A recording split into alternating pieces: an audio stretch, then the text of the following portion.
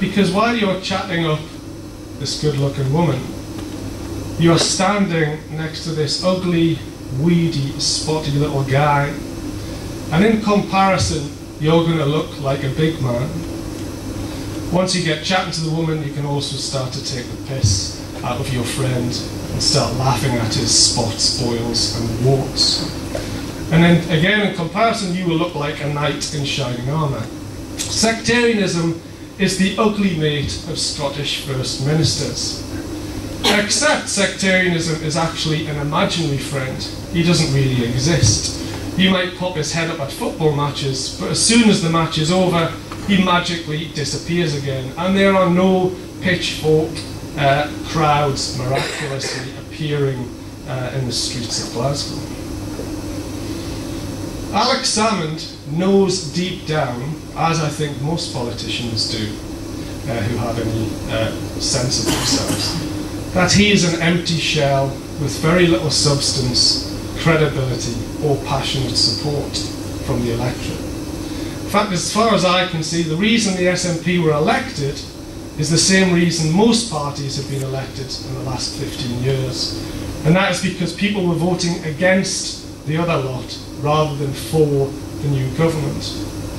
Even where people do vote for people today, again, as far as I can see, it's largely because they think they are the better administrator of services, rather than because they have any deep-seated political allegiance, loyalty, or passion for them.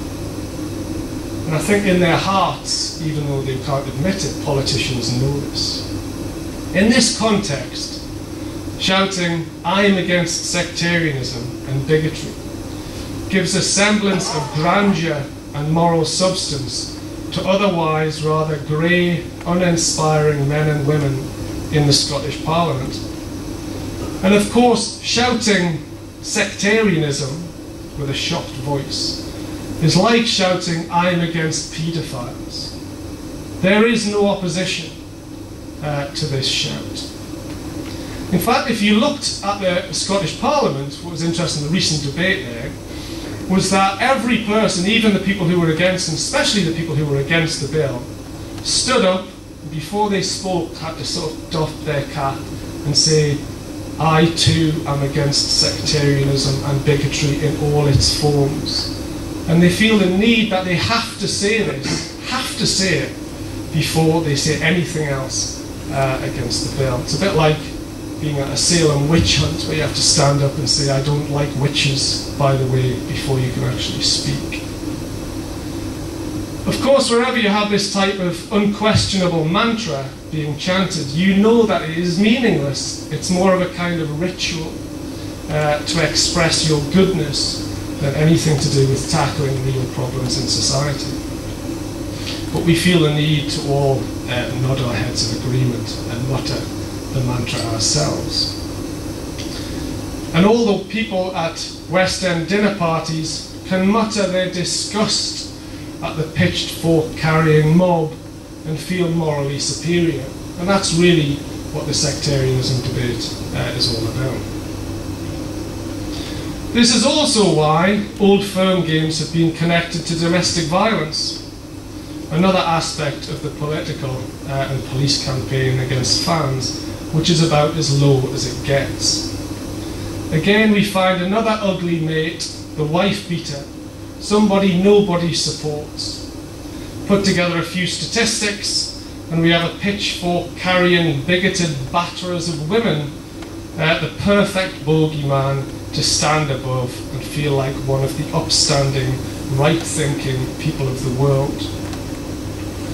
Of course, as I noticed in an article I wrote about this, you could find any group where you have a large group of people drinking, where you have tens of thousands of people drinking, and domestic incidents will increase. This is what happens at Christmas, this is what happens at New Year, that's what happens. You could easily, if the police had a massive ball where you had 10,000 policemen, you could find out that the police levels of domestic incidents rose, and you could do the same with any group.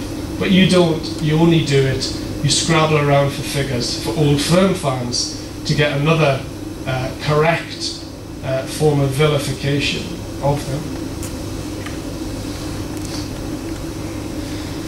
So this is what's happened. Old Firm fans were artificially constructed as wife beaters. And I think it's illustrative of the extent to which both politicians and senior police officers have gone out of their way and feel totally free to throw any amount of crap at football fans and think they can get away with it. And of course, this level of organised discrimination and vilification, if targeted at any other group in society, would have the right-thinking people horrified and throwing their arms up in outrage, but not when it is so-called white trash football fans, their fair game for West End dinner parties, the media and the political elites.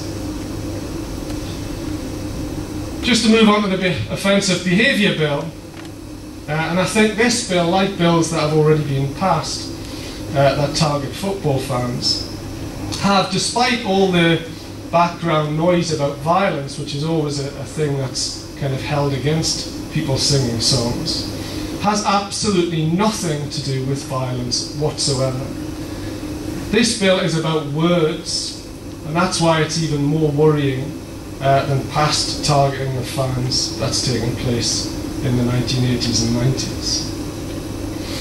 Hamza Yusuf, for example, who's one of the MSPs who promotes the bill, he constantly challenges the idea that this bill is just about words.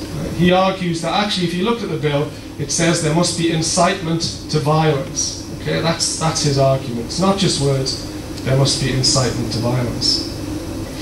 I would argue, especially in this political climate that's being whipped up about bigoted fans, this has no serious meaning.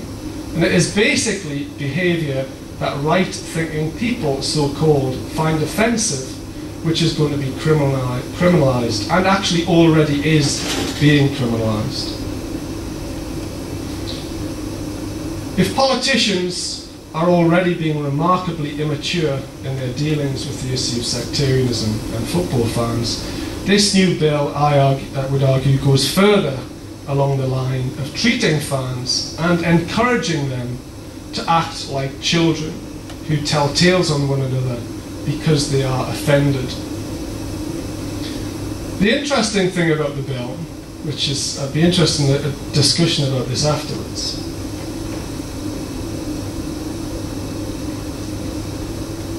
is that it really targets Celtic fans, because Rangers fans are already screwed. Now Celtic fans, and in fact all other fans who are deemed to be offensive, can potentially end up inside for 5 years. The Stephen Birrell case, if any of you followed this, is a case in point about the existing law and how it can be used. Excuse me. Basically, Birrell bad-mouthed Celtic fans online, and because of his previous convictions, got 8 months inside. This is something that the Spectator magazine, not the most extreme magazine, just a sort of general run-of-the-mill conservative magazine, made the point that this is one of the most shameful legal decisions in Scottish history. And I would agree with that. I would quite happily support a campaign to get Birrell out of prison, even though he seems like a bit of a scumbag from his past convictions. Nobody should be being sent to prison for any time, let alone 8 months for writing a few offensive words on a website. This is essentially a thought crime, or at least a speech crime, and there is no incitement here. There's not even a threat of violence, just some nasty words on a Facebook page. Of course, the reason he got 8 months is not just because the laws exist, but because the political campaign around the latest bill has encouraged a form of criminal justice frenzy around all things sectarian and bigoted. This has likewise already led to a massive increase in special cameras being used and listening equipment so the police can spy on fans and arrest them later for saying naughty things at or around football matches. So what should Rangers fans think about this latest bill? There's a number of options. One option is to say, screw them, to point the finger at Celtic fans and say, you've told on us, now we're going to tell on you. Or we can all oppose the criminalisation of all football songs. At this very moment, and it possibly is this very moment literally, a colleague of mine is talking at the Celtic Fans Against Criminalisation meeting and arguing that they need to defend your right to singing up,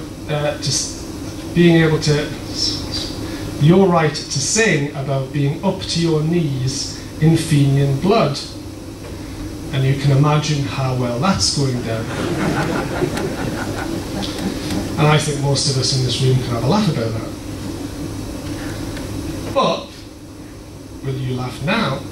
He is also saying to them, a colleague of mine is talking at a Rangers event at Ibrox about the criminalisation of fans and telling them they should argue against the criminalisation of fans who shout up the Ra. And the Celtic fans will no doubt be having a laugh about that as well. But as long as both sets of fans laugh about this, the real people laughing are Alex Salmond, the police chiefs and the West End dinner party guests who are muttering under their breath about white scum football fans.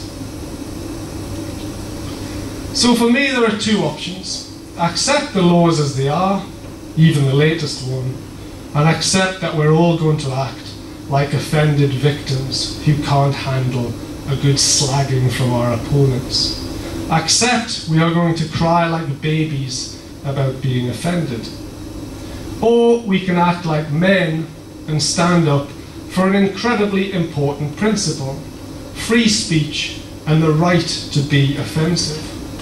Something that is not just a football issue, but is a massively important issue for anyone who wants to live in a free, democratic society. Final thought. I know very little about the history of Rangers or Celtic football clubs, but I was reading this week about the decision in 1952 of Rangers Football Club to defend Celtic's right to have the tricolour on the roof of their stand. There may have been all sorts of reasons for making that decision, but to me it is illustrative of a principled and also a pragmatic decision.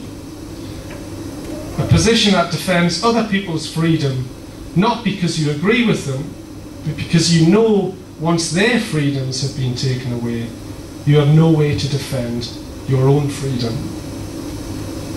I think we should take a lead from the decision by Rangers in 1952 and stand up for what is right and what is in the interests of all football fans. If we are going to turn the tide of this relentless criminalisation of fans, we need to recognise that all fans have an interest in arguing that no fans, not a single one, should be arrested, charged or imprisoned for singing any song. Thank you.